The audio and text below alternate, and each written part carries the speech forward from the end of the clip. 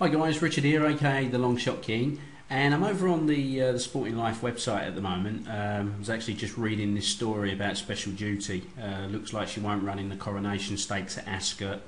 It's going to go to the Falmouth at Newmarket, so that makes probably a lot of sense considering she had a hard race in the French 1000 guineas, and also the stewards at Newmarket do like her. So sorry, that was a bit tongue in cheek.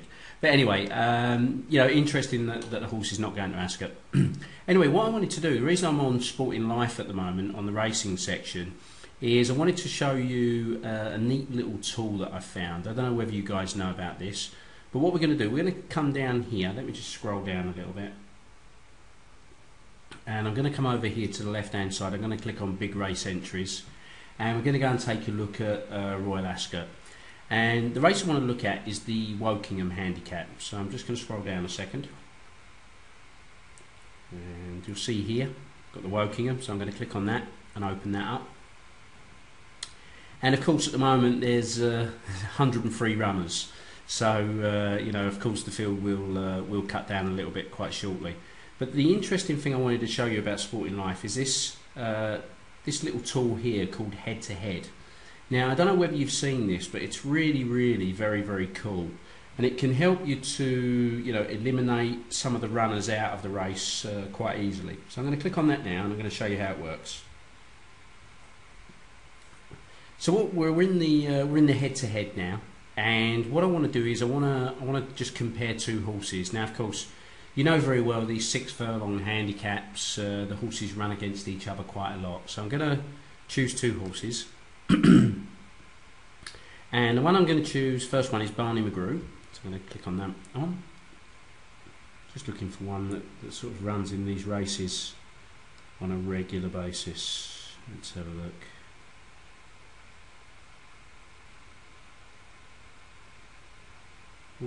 We'll take a look at this one, Genki. So I'm going to click on Compare. And it'll go away and it comes back and it brings back the 2 horses and their records against each other.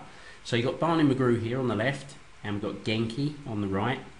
And you see here last time out, Barney McGrew was 23rd and Genki finished 4th. Now I think Barney McGrew actually finished last in this race.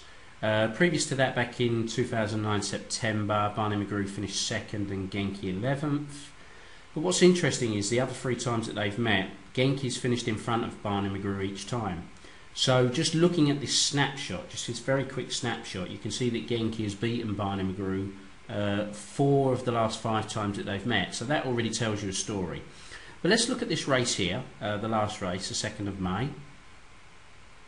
I'm just going to minimise this screen. And if we look at this race here, and this is where Genki finished 4th, and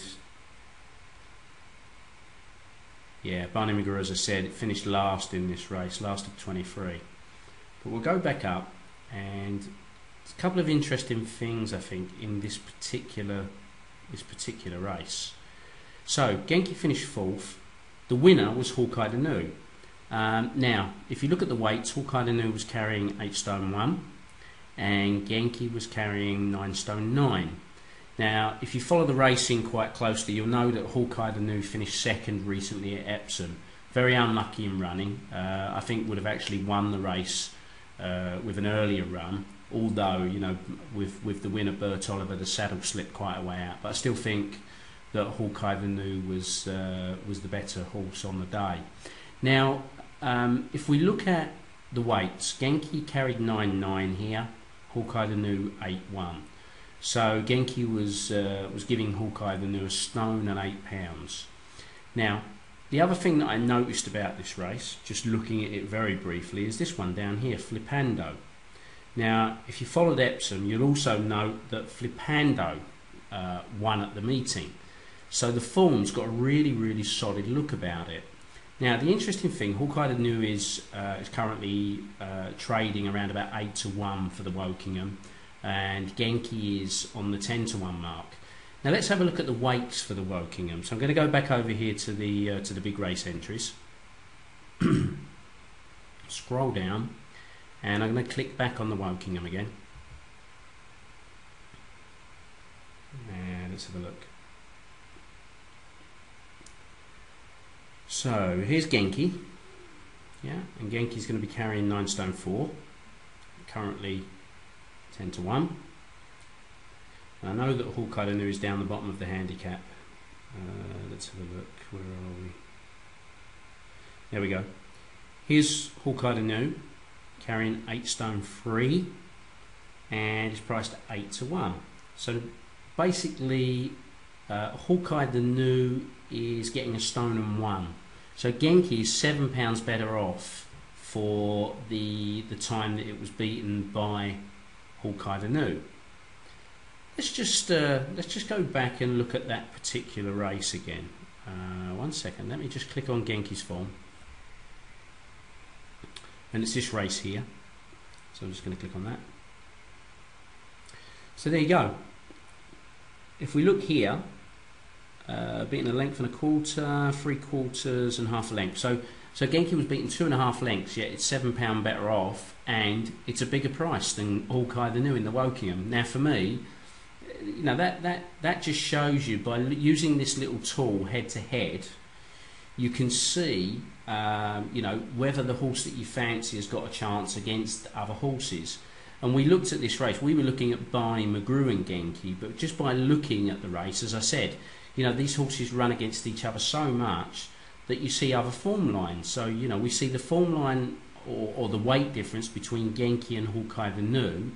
We also see that Flipando finished behind both of them, and that's come out and won since this race, so it gives the form a really solid look. So for me, I think Genki looks very, very interesting.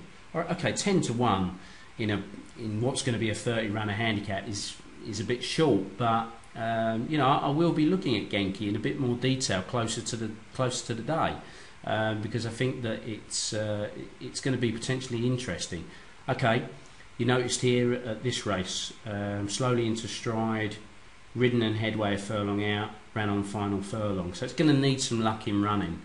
But even so, it's certainly got a chance, and it's, you know, it should turn around the form with Hawkeye New.